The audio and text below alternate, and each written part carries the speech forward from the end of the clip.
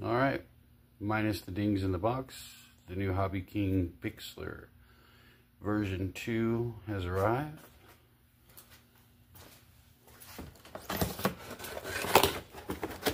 Alright, when you open the box, it's packed pretty decent.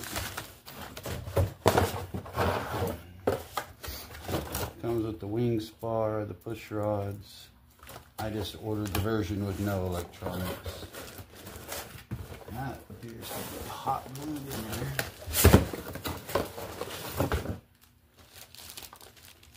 There's the fuse.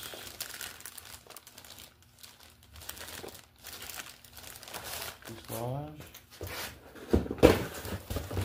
And a little box with, they give you 2 props. And it looks like wing hold down, or that's actually, well, I guess we'll find out what that is. And then there's a motor mount in there too. It's hard to see.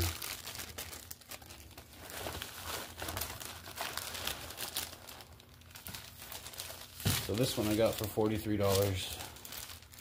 You can get it with all the electronics for probably quite a bit more.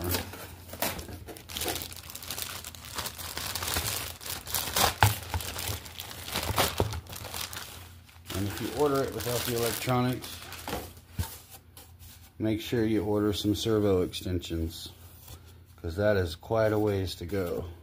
That's a good foot or more. And it came with one servo extension there, but that's just the pigtail with the twin. So you hook both servos together. That's all they give you in the no electronic version. But it's your typical foam. Feels pretty sturdy. It also has a wings, another spar in here already. The tube there. You can see the tube, and that's where your other spar is going to slide in. So I'm going to get the plastic all taken off and get to putting it together.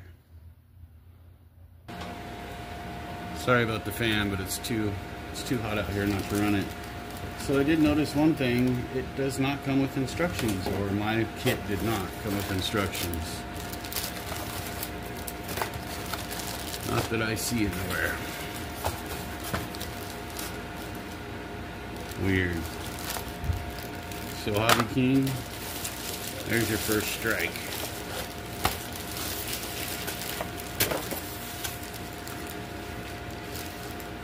Nope, and they're not inside there either.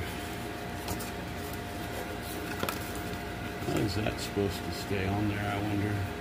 There's no magnets. Guess it's just supposed to stay like that, huh?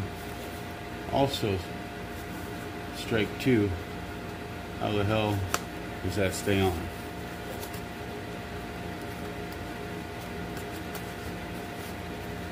Well, this is why these guys don't send me stuff for free, is because I'll criticize the hell out of it. And that's ridiculous. Wait, what's that? Nope. Oh, wait. Nope. See, that one's got a magnet on it. Why does that one have a magnet on it, but this one doesn't? Wow, the halves aren't even glued together. So I'm guessing we gotta put everything inside before we glue the halves together. Probably including magnets. But since there's no instructions with this, I have no idea how they want you to do it. Because Hobby King didn't send me any instructions. That's pretty ridiculous. I expect that from China. You know, your average China. I know this stuff's made in China, but that's pretty ridiculous. Hobby King, you're slacking, man.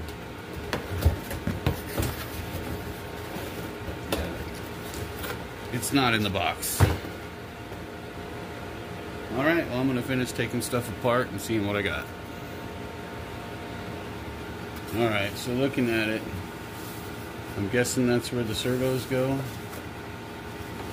That these grooves here are for the push rods. And they're supposed to come out back here somewhere. That's pretty, just kind of ridiculous. I don't think I've ever seen something come like this. Of course, I don't build a lot of foam planes. I do my own designs. So I'm not sure exactly how they want you to do it. But we'll get it figured out.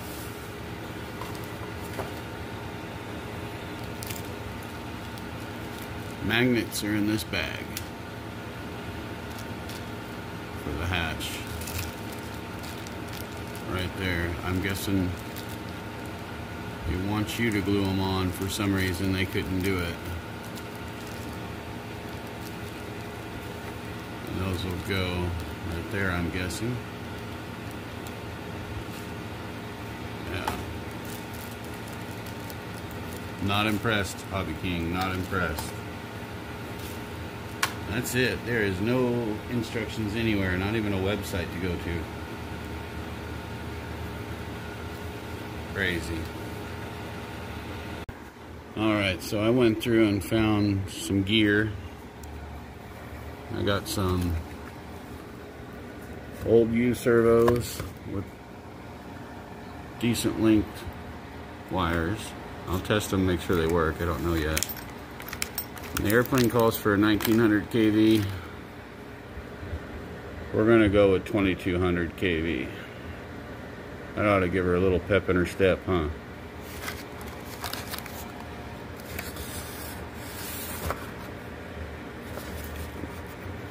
And that's where these two plates that come with it, the wing bolt down plate and the motor mount plate, go. And the servos go inside like that. I haven't glued anything yet. Probably want to put an extension on that servo and the other one that's going to go in there, because when you put the halves together and you pull it tight, it's going to be really hard to get them plugged into a receiver. But just got the little old cheap Tower Pro 9-gram servos for the rudder and elevator, and I'll use the other cheap ones that I've got in a bag of servos from the flying field at the barbecue. The motor I got off of eBay. I ordered 5 of them for like 23 bucks. I'm telling you guys, the eBay motors, they're not all bad. If you order the pack of 5, you might get one bad one out of 5. Still worth 23 bucks. And then I pulled this out of my Nomad glider. This is also an eBay, probably knockoff JR receiver. You can find these for anywhere from $19 to $23 a piece off of eBay, and I've never lost radio communications with the plane, except maybe the Lazy Bee, but I'm pretty sure I had my Spectrum receiver in that.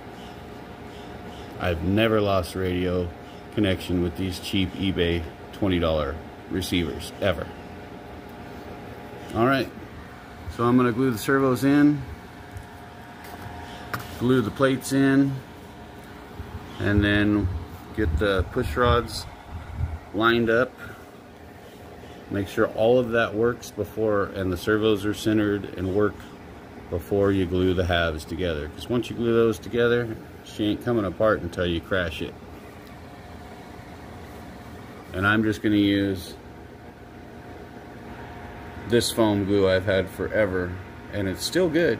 My garage probably gets 130 degrees in the summer. I think I got this off of Amazon for the foamy, the real thin foamy, flat foamy airplanes. It works real well. It just takes forever to dry. And I'm going to have to make some metal tabs for the canopy, because the canopy didn't come with any, and it only came with magnets, but not the tab like that has there. So I'm going to have to find a piece of metal and cut them out and glue them on the canopy. So if you're like me, and I've noticed, I looked on YouTube, there's no build video for this one without electronics. And the one guy who puts the one together with the electronics, he just didn't come with instructions either. So I guess they do not come with instructions, which I just don't get. So hopefully this will be some help for those of you that might pick one of these up. I know it's an older airplane, but they're still selling them at Hobby King for a pretty decent price. Hopefully it flies good. Alright, I'm gonna get to gluing. Alright, well, since this didn't come with the little metal tabs on here for the magnet, they only gave me 2 magnets. I have them stuck there so I don't lose them. When technically you need 3. You need 1 for this hatch and 2 for this hatch. So I happen to have a little metal shim in one of my drawers, so I'm just gonna mark it, cut it with my bandsaw, and glue it on there. Probably use, I don't know what I'm gonna use, maybe epoxy probably work the best. So we'll see how that works out. In the meantime, one of my blue servos was no good, so I used one of these used servos out of my bag of servos I got and glued the rest of the pieces in, all with white glue, and the push rods. They're glued in there with white glue, and then they come out the back. So I'm gonna get to work on my cutting my little metal pieces for the hatch, and I think we're about ready to glue the fuselage together. Alright, well, I got my little metal pieces cut and epoxied on there. That's what I ended up using.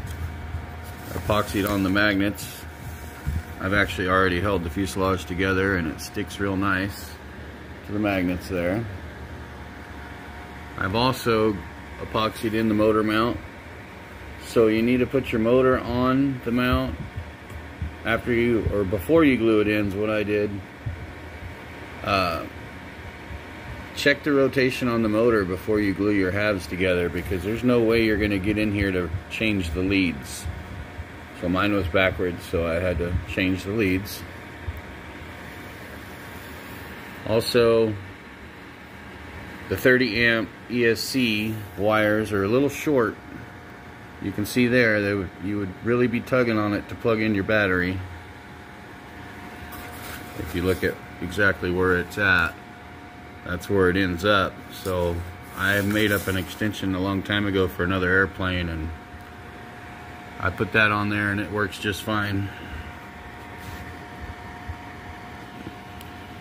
So also check your servos with holding the fuselage halves together and make sure they don't touch each other, which I did. Make sure your rudder and your elevator servo are plugged into the right plug on your receiver. It just makes it easier so you don't have to worry about it later, because it's going to be difficult to get in there and change those. So basically make sure everything that's going to be inside is inside. I still haven't put on my little Y harness for the ailerons, and obviously it runs, I don't know why that keeps zooming in, it runs through that hole there up to the wings, which we haven't messed with yet. We haven't even touched the ailerons. So make sure your pigtail is sticking out of there with your 2 right and left aileron servo wires before you glue any of this together. I was thinking that maybe I could tape this thing together, but I don't think it'd be very strong. So before you glue it, make sure you have everything in the airplane. Your rotation's checked, your servos are checked, your wires are long enough. Make sure all that's done, and hold it together and test it all. Make sure it all works just by holding the fuse halves together, or take some clear tape and, you know, temporarily tape it together. Make sure everything works before you glue this together, because once you glue it together, you're not going to be able to get at your ESC or your servos. So those things need to be dialed in before you glue this together. And once again, this didn't come with instructions, which I've watched several videos on YouTube. Nobody covers the actual building of it, just putting it together, the one that comes already with the electronics. This is the way you do it when you buy the cheap version, the $43 version from Hobby King, and you have to put everything in it. This is how you need to do it, I'm assuming. So far I think I've got it pretty much on track. So I'm gonna do that aileron servo lead, and then I think I'm gonna tape it together for now until I'm for sure I want to glue it. Make sure everything's perfect first, including aligning your tail, because you can hold it together and still make sure your stuff's aligned right for your tail and your push rods, in other words. So I'm gonna do that, and we'll move on from there to the wings. Alright, so fitting the aileron servo, I found a couple that actually had really long leads on them, but the actual length you're gonna need is about 18 inches. That's 1 foot right there. So I would get at least an 18-inch extension. Well, completely you need at least 18 to, because that Y connector is gonna be about, I don't know, you need at least that much hanging off the end to hit that Y connector that's inside the fuselage over there that I taped together. I did not glue it. I glued the tail on, so at least that part's glued, but I want to be able to get my stuff out of it, like my receiver, and you absolutely cannot get any of that stuff out if you go with stock parts. So anyways, not to get sidetracked, you're gonna need at least, I don't know, I would get at least a 1 foot extension. 8 inches, you might get away with 8 inches, but you need at least 18 inches from the servo to the end of the wing of wire. So whatever makes that up with whatever servos you got should work fine. Alright, I'm gonna finish hooking these up. Like I said, I found these old servos. They worked just fine. And these had leads, real long leads on them, so I'm using them.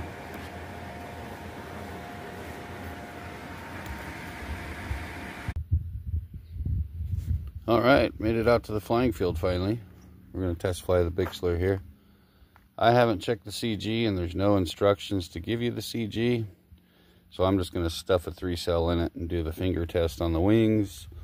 Probably about 1.5 inches, 2 inches back. And see what happens. I'll be filming by myself today, so it's not going to be the super duper quality that I always bring, right? No. Anyway, nobody's been out here to the field in a while. Long while, it looks like. It's pretty overgrown, so I'm glad I'm not trying to take off on that today. We got some new trees growing there. Wow. I know I haven't been here in 3 months. So, might head over there to the main road and test fly a couple other airplanes here in just a minute. Because the road is closed, there's no traffic. So that will be a bonus. Alright, well, let me get the battery in and get her powered up, and we'll go fly.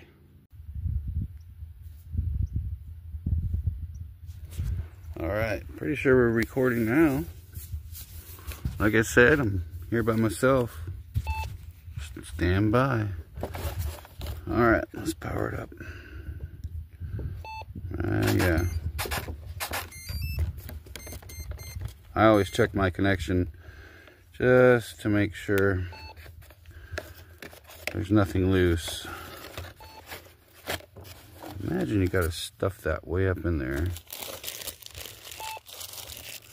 How we keep it there, well, that might be a problem. Stuff these in there, that might keep it there. Let's see where we're at. Oh, that's slightly nose heavy, but I like it. It's always better to be nose heavy than tail heavy. right, left, up, down, left, right. Power. All right, let's go.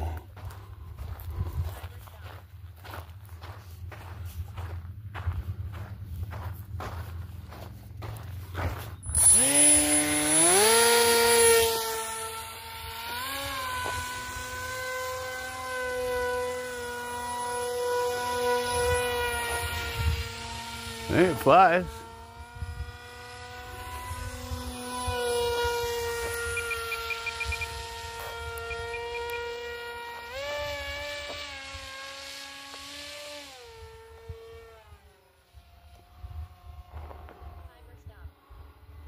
Sure is noisy.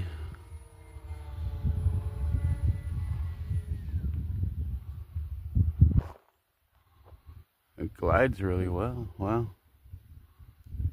Got a nice breeze coming out of the southwest.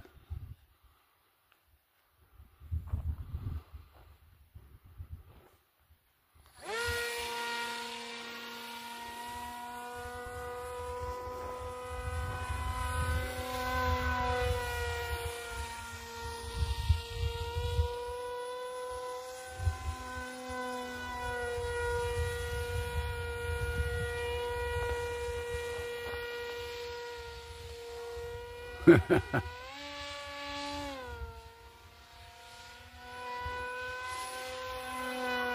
probably not meant for a lot of aerobatics, but why not, right?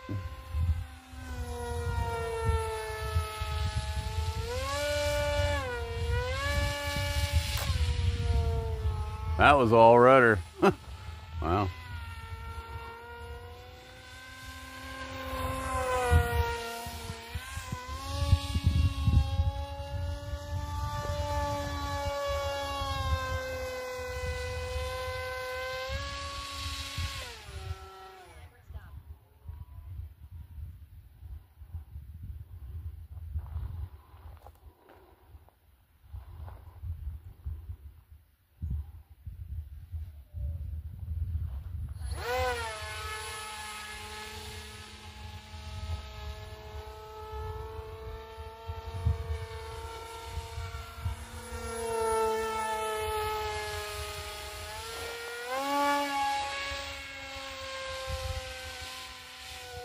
Likes to porpoise, so obviously it's a little bit nose heavy still.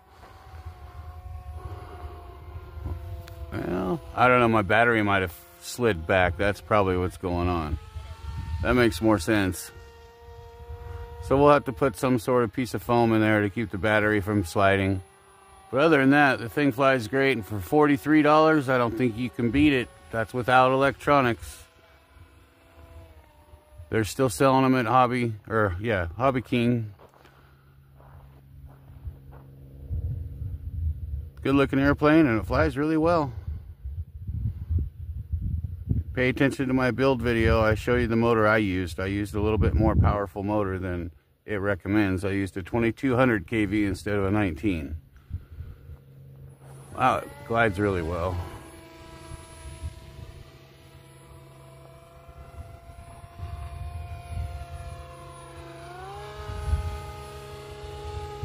All right, let's try to land it without destroying it and all the weeds. My battery definitely slid back. It's a little harder to control now. Doesn't want to come down though. I guess we got to go way out there and start our descent because I don't want to walk all the way to the end of the runway.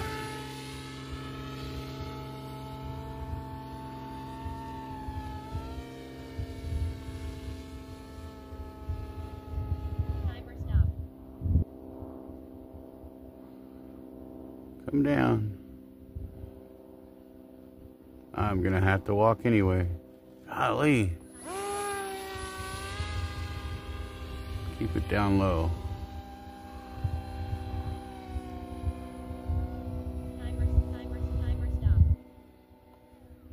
Alright, let's try that.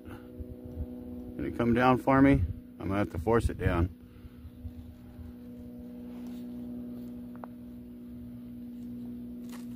Still gotta walk a half a mile.